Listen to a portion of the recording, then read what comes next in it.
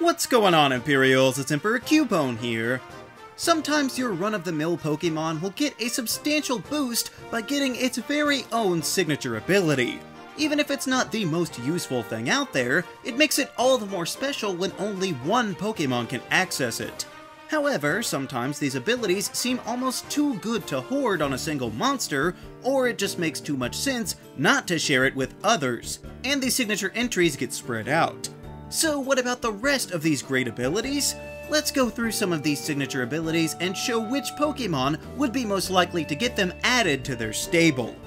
Now, just by nature of the list, most of these signature abilities will be from newer generations, since most of these signatures in games past have already spread out over the years. So honestly, this will likely just be a matter of time for a number of these, but let's get started with Tangling Hair. This is the signature ability of the Alolan Dugtrio line, which makes sense as they are pretty defined by their luscious locks. However, come on guys, you're really just gonna pass over Tangela like that? I mean, it's right there in the name. I don't care that it's not actually hair, because surely these vines are tangled enough to count for the same effect of slowing the target down on contact. I mean, a Tangrowth snagging your foot would bring you to a pretty quick halt. Sometimes abilities just don't suit anyone else, like Surge Surfer, and that's fine. I'm not gonna force anything, but other times abilities see wider distribution revoked. One such example being with Mega Evolutions. Since these forms are now inaccessible in the most recent games, it means abilities such as Mega Launcher are now only available on the Clauncher line.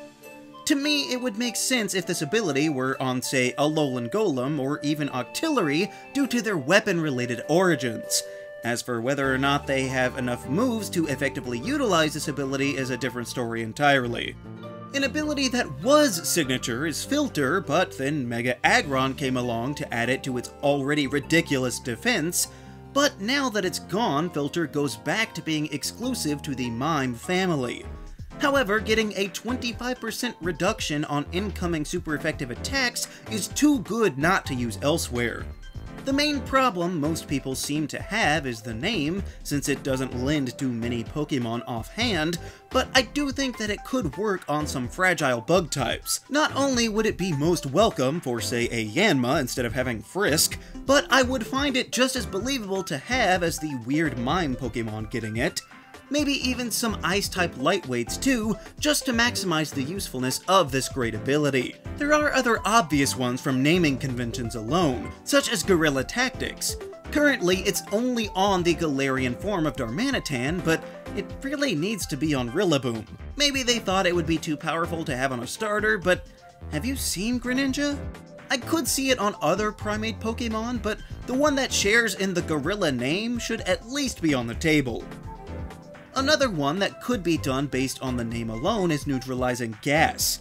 Not many other Pokemon besides the Weezing line are so heavily tied to gases, except for Ghastly, and the rest of its line to an extent as well, but Ghastly is literally made of gases, so it would just fit perfectly.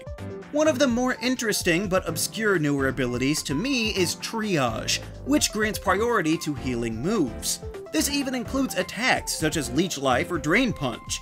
However, right now, the Pokemon that gets Triage is Comfey, and while that is quite fitting, there are other Pokemon that would come to mind when thinking about healing. Namely, Audino and the Chansey line. You know, those other Pokemon that are famous for working with Nurse Joy? If anyone were to be quick with the healing, it would be the professionals, although it would be interesting to also apply it to a Pokemon that could utilize it in a more offensive playstyle, just to see how that would impact the game. I would say another of this category is Dancer. Oricorio does a great job with all of its many forms, but there are other dance-related Pokemon out there just waiting for their big break. Surely a Bellossom or either version of Lilligant would be acceptable candidates for Dancer, and it's not even like the Flower Gift ability that has it specifically tied to the form changes of Oricorio. So any Pokemon with Fancy Feet could two-step and double time by repeating any dance moves used on the field. You gotta admit, it'd be pretty funny to have one of these grass types spit back out a fiery dance. Now, of course, just because abilities might be signature doesn't make them desirable. I wouldn't wish even my least favorite Pokemon to get saddled with Defeatist as an ability. or even Stall, which for some reason is stuck only slowing down Sableye after all these years. But one that many people seem to think is terrible is Normalize.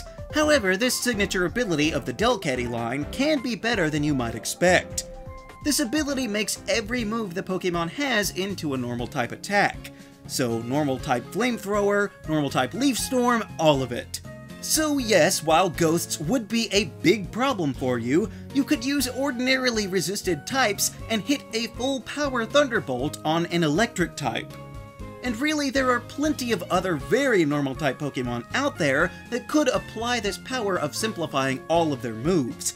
Maybe like Stuffle or even Lillipup, making all their moves the same. But a less controversial ability would be Dazzling. This is currently signature on Bruxish of all things, and it prevents advanced priority moves. So this trick could see a lot more use, and the name allows it to be far more applicable than say Queenly Majesty that does the same thing. Dazzling refers to the bright, distracting colors on this crazed fish, so other impressively adorned Pokemon could have this, such as Galarian Rapidash or maybe even Ho-Oh. But really, I feel that the best fit would probably be with the likes of Carbink, whose gemstone body definitely qualifies as dazzling, and it might even give some people more of a reason to use this fairy pebble at all. The new Regis from Galar got the appropriate abilities of Transistor and Dragon's Maw, which boosts attack from their types 50%. Now, even if the names are a little unorthodox, they could easily be spread to other Pokemon of those types. However, I'm not sure that they should. These abilities effectively add extra stab power behind what they get naturally anyway. So I think that they should go to other kinds of Pokemon, because you see, these abilities are identical in function to one that you likely already know in Steelworker. This is another signature ability that basically lets Dhelmise be a Steel type too. Now, I do think Steelworker could apply to other non-Steel types out there, but the Gen 8 variants could as well on Pokemon that rely on said coverage. And I do have a feeling that we'll be seeing abilities for this in every type eventually. One of the best overall abilities to me is Stamina. It makes Mudsdale even tougher when every time a foe makes contact, its defense goes up. One poorly judged double slap could leave your defense nearly maxed out. Some might say that it's too much power to share, but it's just too enticing not to try. So I would say options such as Arcanine or even Lapras would work, just other Pokemon that are built for long journeys, requiring the stamina necessary to travel so far. I also find it fairly ridiculous that the signature ability Gale Wings is still only on the Fletchling line. I get that it might have been deemed too powerful at one point, but then they gave it a huge nerf only giving priority to flying moves at full health.